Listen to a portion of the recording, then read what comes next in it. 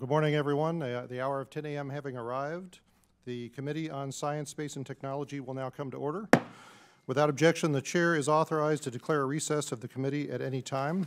I'd like to welcome everyone to our hearing today entitled An Update on the Department of Energy's Science and Technology Priorities.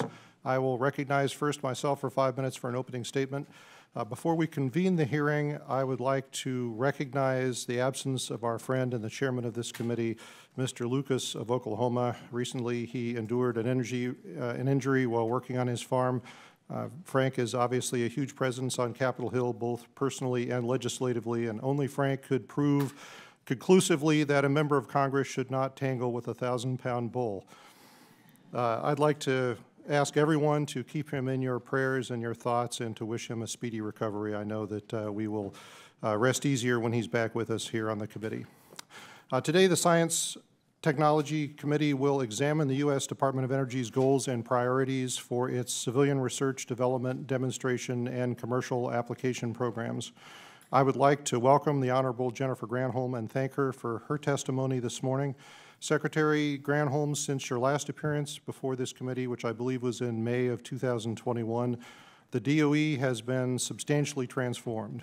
With the passage of the Infrastructure Investment and Jobs Act in 2021 and the Inflation Reduction Act last year, the DOE received $100 billion in supplemental funding.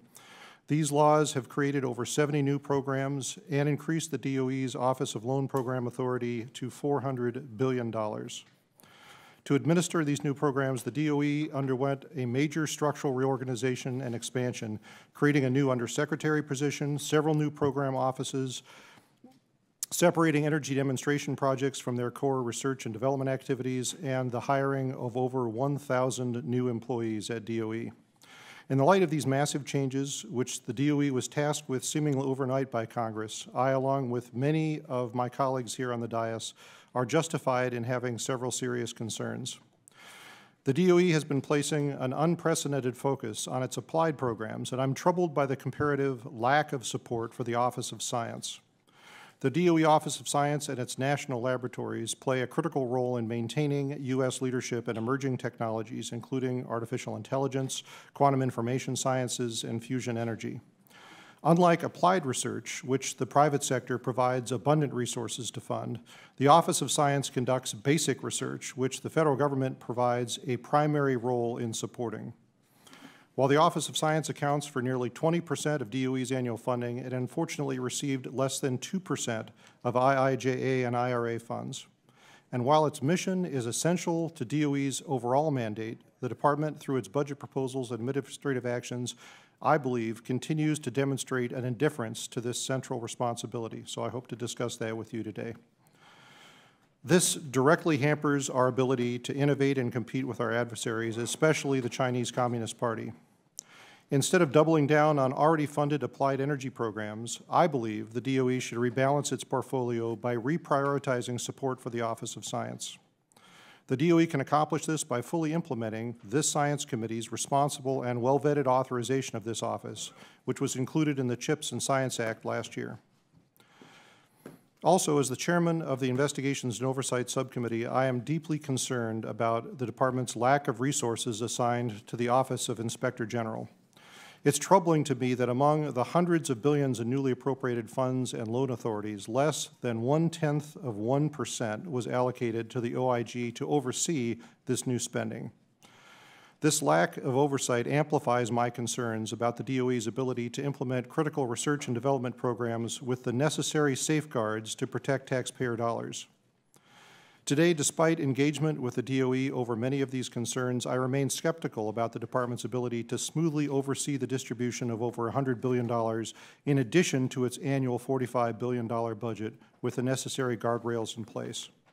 In fact, we have already experienced some problems with how these funds are being dispersed.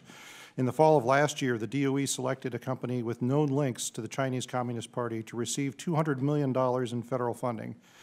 After several congressional inquiries over this alarming development, the DOE ended award negotiations with this company. However, as of this morning, the DOE has refused to provide us with its reasoning for terminating this agreement. The committee is waiting to receive a classified briefing by the department regarding this critical issue, and our expectation is that we will receive more information on this shortly.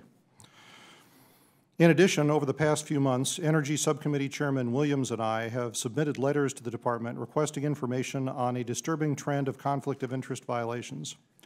Most recently, our oversight touched on your own practices, Madam Secretary.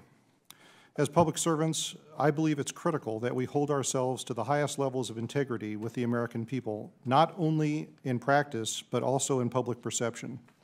I hope that we have an opportunity for a productive discussion on these issues this morning.